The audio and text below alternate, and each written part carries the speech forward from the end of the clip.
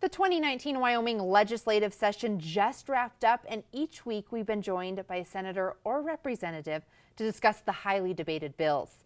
Today I'm honored to have Jillian Balow, Superintendent for the Wyoming Department of Education.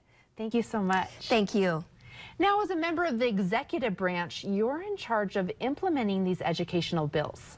Yes, the legislative branch and the executive branch need to work closely together, not just during the legislative session, but throughout the year, and that's exactly what we do. One of the new bills deals with reading assessment, and this is quite exciting because I understand it could put Wyoming on the map to become a leader.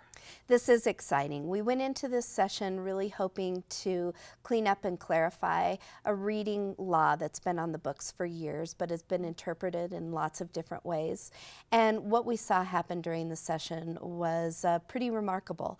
Parents and students and teachers stepped up and said, we want more for our struggling readers, especially in the early grades.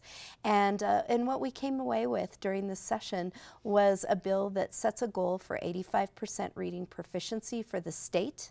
And this is wonderful news for our students. And another bill helps those students leave high school and be ready for the career force.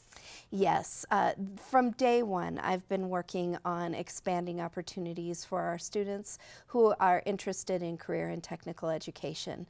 The Hathaway expansion bill does just that.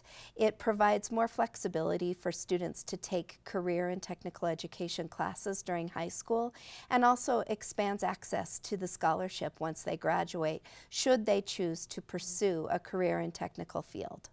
I'd love to just focus on all these successes. They're terrific, but we do have to touch upon the disappointments. What are they? And one of my other priorities leading up to this legislative session has been school safety and security and student well-being. Unfortunately, the bill that I worked on during the interim with several legislators did not make it to the finish line. It would have created some guidelines for schools and would have created opportunities for us to collaborate at the state level. Do you plan to resurrect this bill in a future session?